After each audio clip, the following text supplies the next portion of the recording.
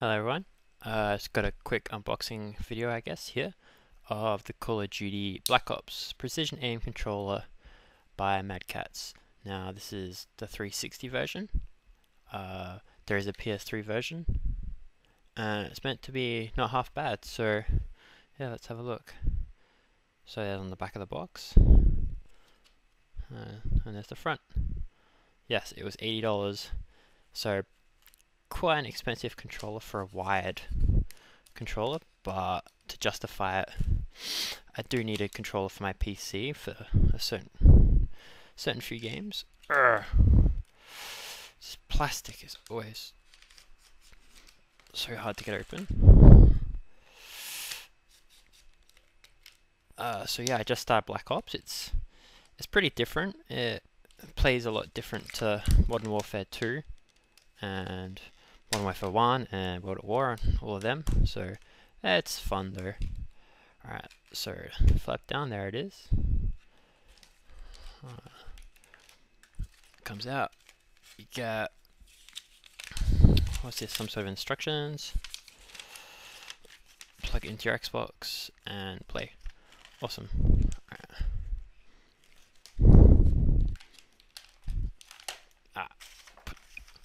That's that. Alright, so here it is. It looks fairly similar to the standard 360 controller. I'll just point out a few things. It has the D-pad, noticeably different. Still feels a bit spongy, but at least it's a cross instead of the round circle one. Start and back buttons, very clicky on there. Guide button, fair standard. Control sticks, now they're meant to be more precise than just a standard 360 controller version. And underneath here, that white, that actually lights up red. So there's red LEDs under both of these sticks here. But yeah, I haven't plugged it in. And my Xbox is a bit too far away. I know. I got one behind me, I'll turn that on. So I'll plug it in a sec. Rubber grips on the side here. So apparently they're supposed to make it feel more like you're holding a weapon, not a controller. But yeah, it still feels like a controller to me. Might get a bit sweaty if you have extended online sessions. Alright, let's have a look.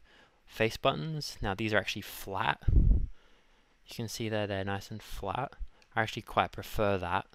The 360 ones are sort of rounded. Hang on a sec, I got quite a few controllers around the place. Alright, so here's your standard one. You can see there, can't really see too well, but they're definitely rounded. Very rounded feel. So alright, hang on, let's just do it side by side. So that's what they look like. So it's a pretty similar layout.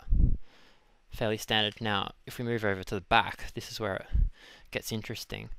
So the main selling feature, of course, is these two combat buttons. There's one here and one here. And what that allows you to do is remap face buttons. So say you get, here it says X, can't really say X, Y, and RP, so which is, it's meant to be precision aiming or something. So anyway, so just leave it standard, and when you press this button here, that will make the right thumbstick, your aiming thumbstick, more precise. So it will move slower across the screen. So if you're sniping, then it's supposed to make you get better headshots because it's going slower, more precise. And you can change it to X and Y, and this one can be changed to A and B. So you can replace this. So if you've got knife as your B button, that's how I play. Just pop that over by 1, and so when you're playing, you can just press like the back button instead of taking your thumbsticks off. Now, it is a bit in a funny spot because like when I hold my controller, it's sort of like all bunched up. So if you want to hit this button, can't really see it. It's really hard to reach. So you have to like use your back finger. It's a bit awkward, but you know, I don't know if I'll use it. I mean, I could play fine without it, but whatever. Triggers. Now these triggers are fairly good. I reckon they're very similar to the standard one. This is a bit stiffer, but that's good though, because if they're too spongy, it feels a bit rubbish. Like this, my right trigger on this controller is really loose. So yeah, it'll probably happen over time, but whatever. These bumper buttons, whatever you want to call them, they feel excellent. They're really nice. These are really mushy and crap. These ones, they're rubbish.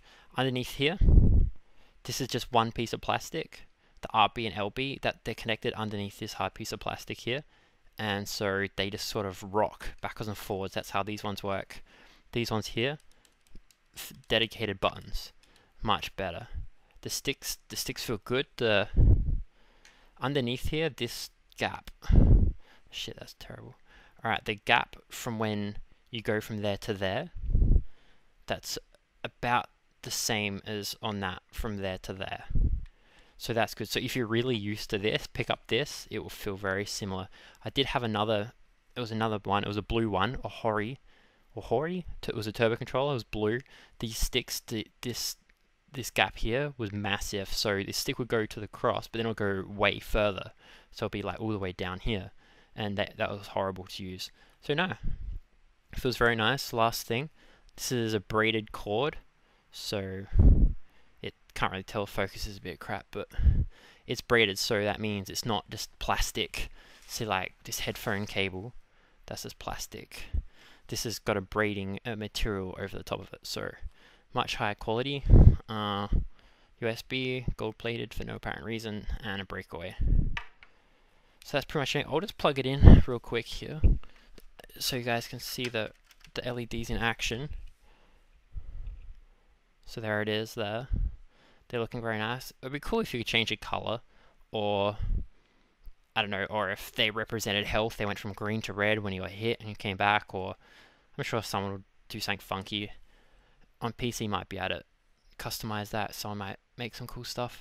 But yeah, that's pretty much it.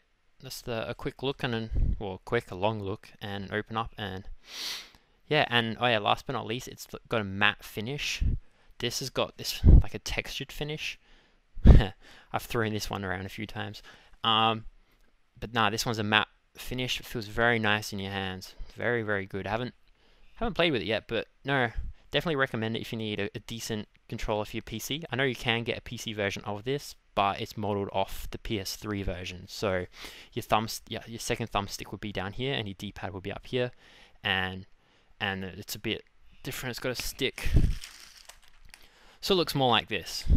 So yes, I own all the consoles, and I've got too many controllers to count. So thank you for watching, and happy hunting on Call of Duty, and have fun, guys. Stay safe.